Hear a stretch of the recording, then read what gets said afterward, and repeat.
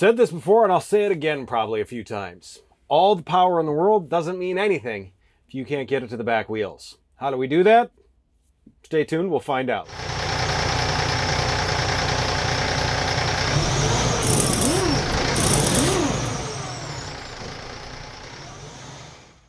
Hey everyone, I am Josh with Premier Truck Sales and Rental, and this week we are talking about the transmission. The transmission in this truck, it's an Allison 4500 RDS. Now, what does RDS mean? Rugged Duty Service, which, if you know anything about garbage trucks, that's a pretty good description. Constantly starting, stopping, starting, stopping, starting, stopping.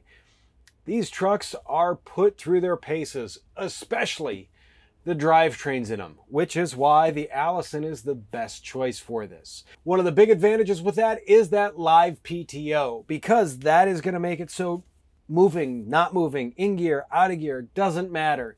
You've got the ability to use the compactor, to use the arms, to use the Corrado can, any one of those things. The durability out of these transmissions is really second to none. The fact that it is a true automatic transmission with a torque converter, it allows that torque multiplication. You can take off faster. You can accelerate not only faster, but smoother because there is constantly torque going through the driveline. On top of that, they do a great job of not getting stuck because you can apply that small amount of torque. You can start to inch away and not worry about breaking those tires free and losing traction. This truck has the ability to be controlled from either side. So there's the reverse neutral drive over here. There's the same thing over on the right-hand side of the vehicle. In a sit-down model, we've got all 6 gears available over on that side. In the stand-up version, we've only got the first 2, because if you're standing up, we need to make sure that we keep those speeds down just so you can stay safe. In this, one of the innovative things that Allison has with this transmission is rather than plumbing the transmission lines and transmission fluid up to the radiator and putting a cooler in the radiator actually has lines that go back to the transmission, and it is a transmission mounted cooler. That means you're A, don't have to use as much transmission fluid, B, they can control that temperature a little bit better because it's the coolant that's going back there for it.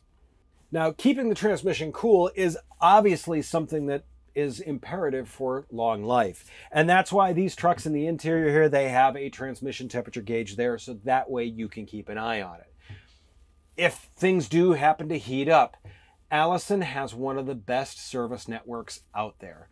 You can throw a rock and probably hit an Allison shop. It's just a great network for you to be a part of. When it comes to refuse trucks like this, there really is only one choice. That is that Allison transmission. So where does the power go from the Allison? Well, that's what we're going to cover next week, is we're going to cover the axles and everything that goes on there. So do me a favor, make sure you're subscribed, make sure you hit the notifications bell, hit the thumbs up, and if you have a question or a comment, please put that in the comments below. We'd absolutely love to hear from you. I'll see you next week. Stay safe out there.